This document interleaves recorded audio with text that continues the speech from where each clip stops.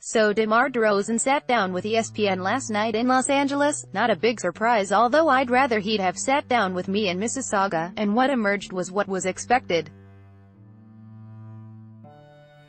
DeMar is still upset at the way the trade was handled, that he wasn't kept in the loop as a player of his stature in the franchise history would expect to be, and, no, he had no desire to be moved at any time.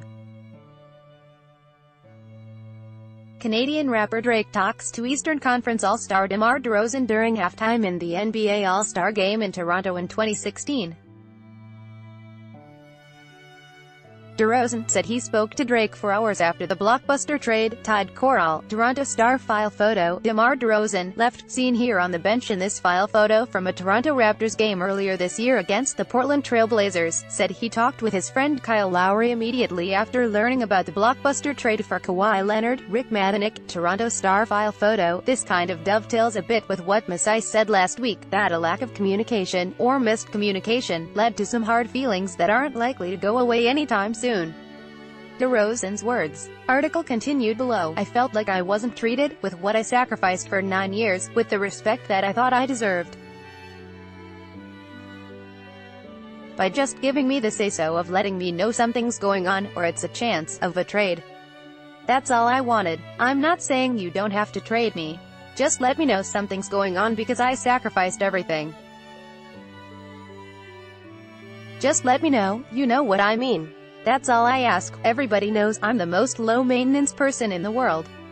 Just let me know so that I can prepare myself for whatever my next chapter is, and I didn't get that. DeMar DeRozan speaks with ESPN NBA insider Chris Haynes for an exclusive interview after being traded by the Toronto Raptors to the San Antonio Spurs in exchange for Kawhi Leonard.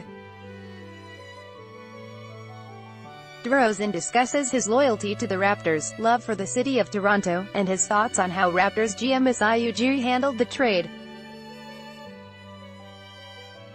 I have spoken to people close to DeRozan often since the trade happened last Wednesday, and not much has changed since his original Instagram outburst in the wee hours of Wednesday night.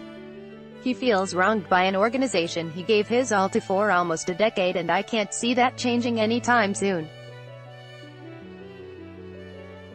The fans are a different matter, as we saw in his note to them on the weekend, but his raw feelings for Masai and the upper management is going to take an awful lot of time to be soothed, if it ever can. He's mad at Ujiri, mad at ownership, and while I'm sure he'll eventually feel better, he doesn't yet, as you can see through last night's interview. How that plays out long-term for the Raptors in the NBA remains to be seen. DeMar isn't the most vocal of stars and certainly is as low maintenance as he says, but he's well respected by just about every player in the league, and if he's bad-mouthing the Raptors, it's going to carry some weight. How much? I don't know. Players and agents tend to have short memories in instances like this. Once the dust settles, more contracts have to be offered and more money has to be thrown around.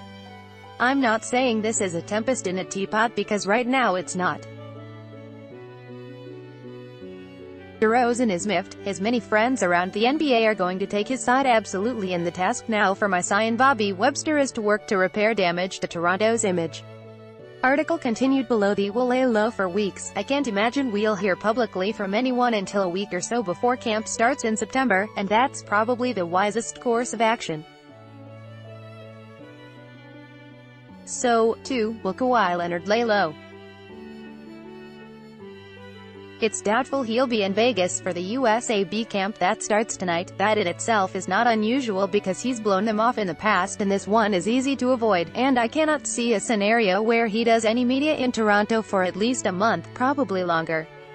I'm pretty glad DeRozan finally spoke and cleared the air a bit and let his anger and disappointment out without truly exploding. I presume it was cathartic for him. It's good that he did it before the masses of media descended on the American camp today, and nothing he said could remotely be categorized as explosive. Doing it, though, was important. And I'm glad he did.